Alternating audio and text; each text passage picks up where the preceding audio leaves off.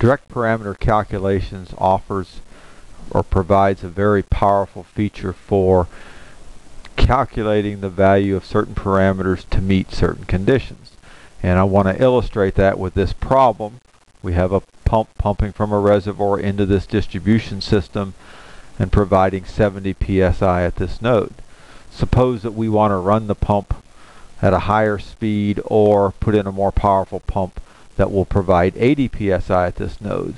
This node is junction number 5. We can do that by setting up, using a logical text input, a constraint statement of this form. We want to maintain a pressure of, we can type in 80 psi. This will be at node. We can select the node. It was node 5. We want to calculate from these various choices the pump speed for pump, and the only pump in the system is pump 1. So this maintains a pressure of 80 psi at node 5. Calculate the pump speed for pump 1, and we'll apply this constraint.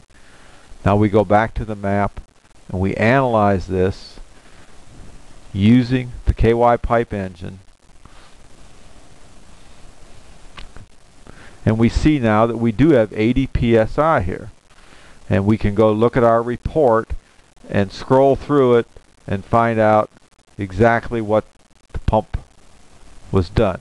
And here it's showing us that the pump was operating at 1.057 or 5.7% higher than the speed for which the pump data was provided.